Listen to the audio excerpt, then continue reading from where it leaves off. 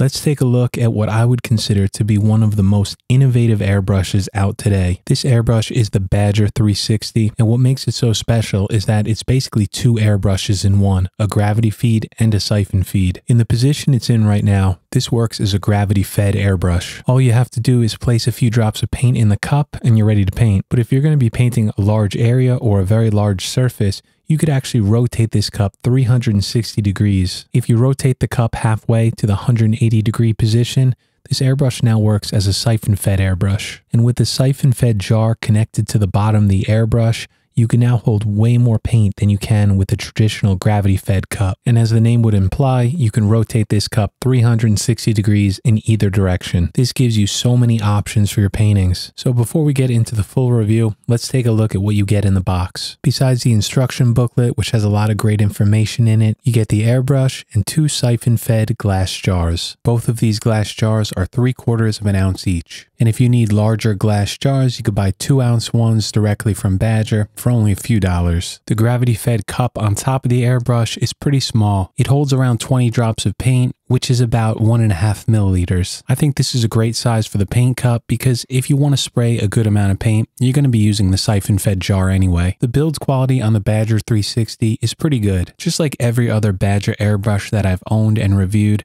the finish and coating on this one is adequate. Just understand that Badger airbrushes are nowhere near that Harder and Steenbeck level, which to me is the gold standard in build quality. But unfortunately, there is something very strange going on within the body of this airbrush. It may just be my particular model, but we'll talk about that later in the review. The Badger 360 has a very large needle and nozzle at 0.7 millimeters. For this type of airbrush, I think a nozzle size like this is excellent. It's going to be very forgiving and you're not going to have problems spraying some thicker paint through it. So this airbrush excels at spraying thick airbrush paint directly from the bottle without needing to reduce it. And if you paint models, this is going to be an ideal airbrush for spraying on base coats. And if you paint art like I do, this is going to be a great airbrush to spray on those varnishes at the end of a painting. One thing that I've never been a big fan of is that Badger has its own thread size when you're connecting your air hose. So what I do is buy one of these quick adapters made by Badger. There's even some third-party options out there, and this will fit into the other end of any standard quick adapter. I use the Iwata one connected to an Iwata braided hose,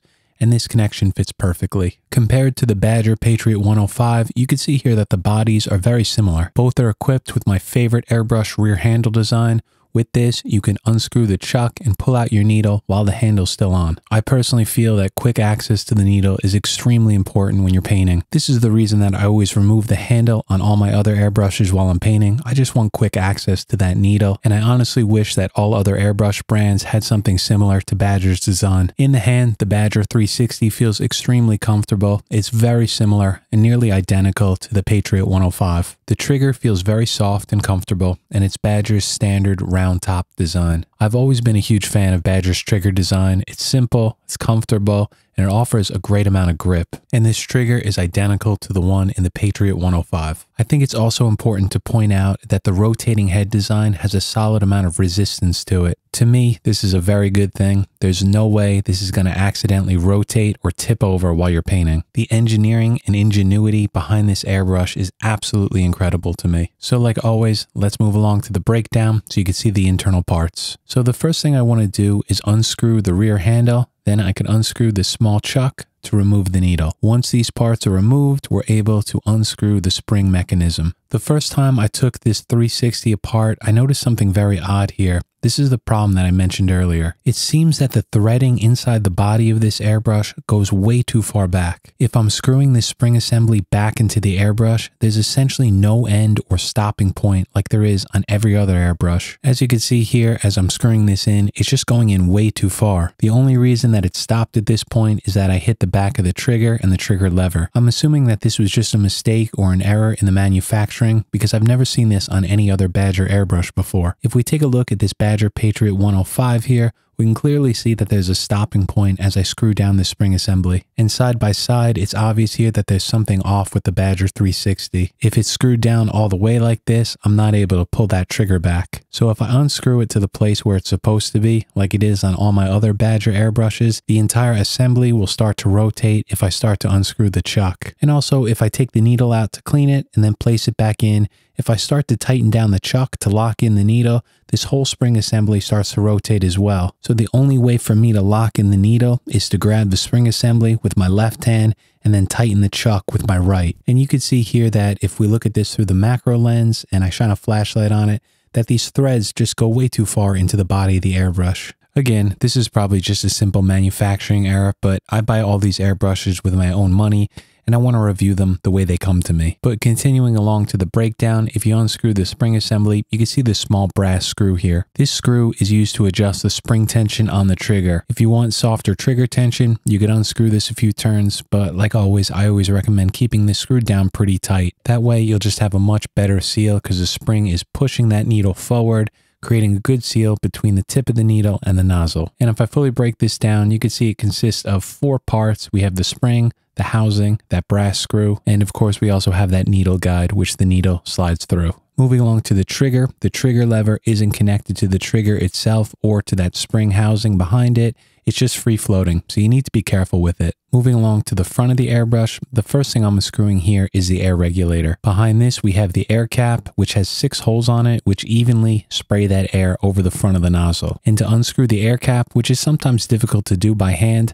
I always recommend picking up these inexpensive soft jaw pliers, which I'll have a link for down below. Just remember that everything on an airbrush should always be hand tight, but sometimes some of the threads get a bit sticky and it's hard to remove by hand. This model was brand new and I wasn't able to grip it by hand, so it's always a good idea just to have a pair of these on hand so that you don't scratch your airbrush. After I removed the air cap, I noticed that there was a lot of whatever type of sealant this is on the threads. You don't want any of this stuff getting into the nozzle of your airbrush, so if you buy a new one, I would unscrew this, check it out, and just clean it off if there's any excess. The nozzle itself is free floating, which I love. It makes it so easy to break down and clean if you need to. Now, as I said earlier, this is the large nozzle size at 0.7 millimeters. But if you'd like, you could buy 2 kits that Badger sells for this. They also work on the Patriot 105, and that's the 0.5 millimeter and the 0.3. If you feel like this large nozzle puts out too much paint, it might be a good idea to switch to a smaller one. So that's it for the breakdown. The individual parts are pretty good, the standard Badger build quality. And again, I'm not quite sure what's going on with that threading inside the body of the airbrush, but if it's a manufacturing error, which I'm assuming it is, I'm sure it's covered under warranty.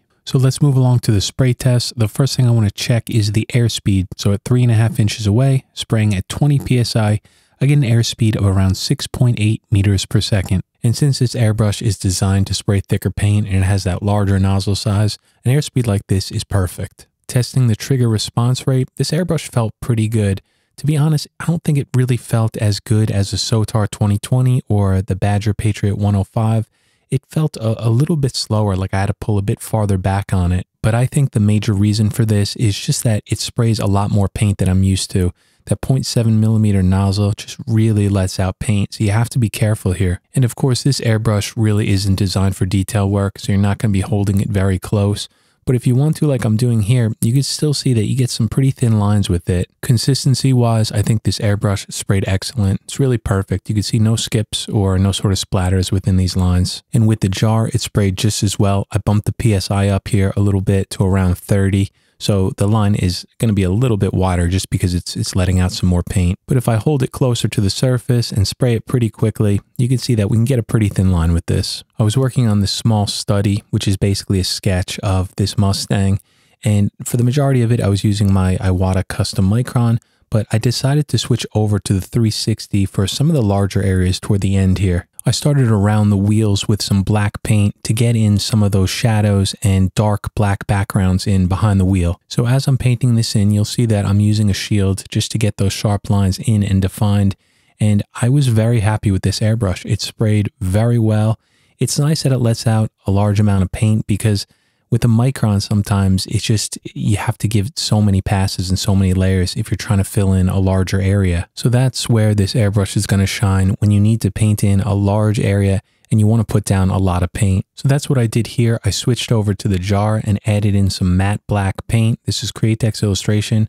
I'm using it directly from the bottle and I'm using it here to spray in the background. And it did such a good job at just spraying a very even, flat coat of that black paint. So I think all around this is a really cool airbrush. Again, I recommend it mainly for those of you who want to spray some thicker and some higher volumes of paint things like base coats, backgrounds, or varnishes. But with that said, you can swap out the nozzle and needle to the smaller size, the 0.5 or the 0.3. You'll of course have to buy those separately, but if you do, you could kind of just do everything with this airbrush. You could use it for detail work using a 0.3, and then when you want to spray those wider applications, you could switch back over to the 0.7, which comes with the airbrush. So that's going to do it for this week's video. Thank you so much for watching. I'll see you back here next week. We'll get back to some painting.